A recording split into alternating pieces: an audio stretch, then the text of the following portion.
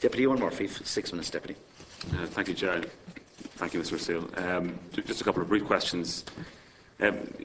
It's one thing to feel pressure as a journalist or to believe that something has been implied, or for something to even be implied to a journalist, and it's another thing for the journalist to actually act on it. Do you have any specific evidence of a journalist changing what they were going to write or report based on a threat, either specific or an implied threat?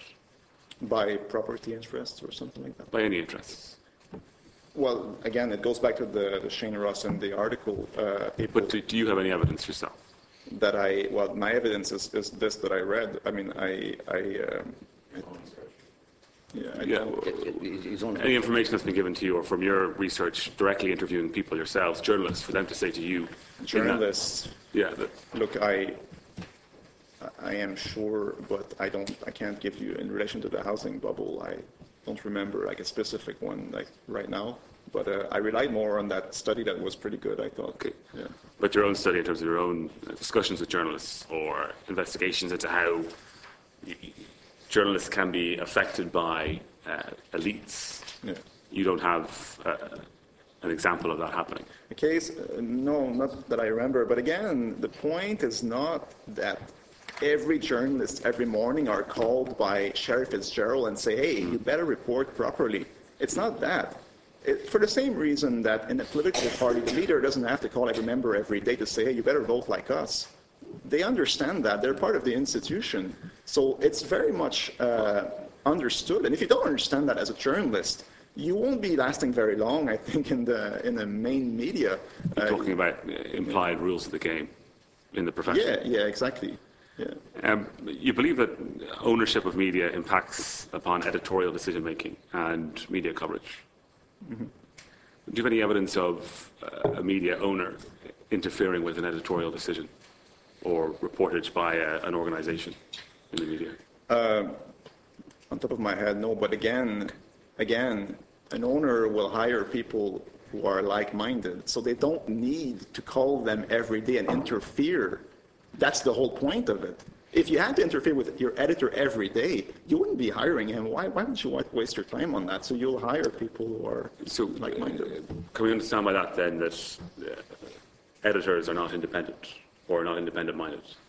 That they're there to parrot the views of their owners? It's not. Yeah, I understand what you mean, but it's not really the way to put it. The way to put it is that there will be an alignment of interests of people working in the organization with that organization's interests.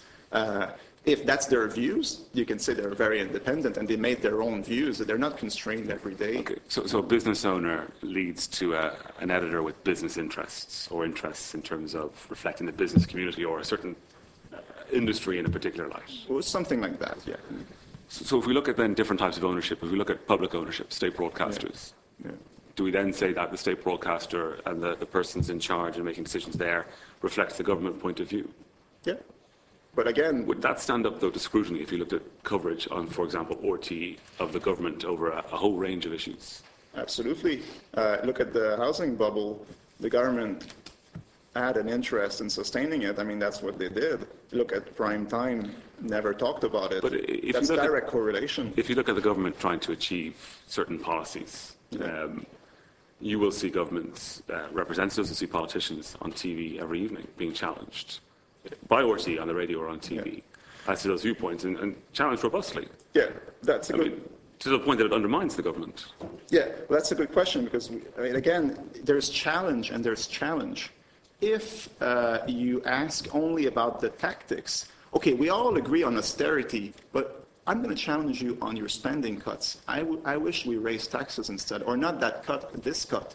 That's not a real fundamental challenge. It's like the U.S. military wondering, are we going to invade Iraq with Air Force or with boots on the ground? It's a very tactical debate among elites. No, it's not a fundamental challenge. I don't think it is. I mean, sorry, it's not from my position to disagree, so I can't go there. Yeah. Just a final question in relation to other forms of ownership. And the other one that we'd be familiar with, of course, is trusts. A trust owning a media organisation. We have it with the Irish Times. Yeah.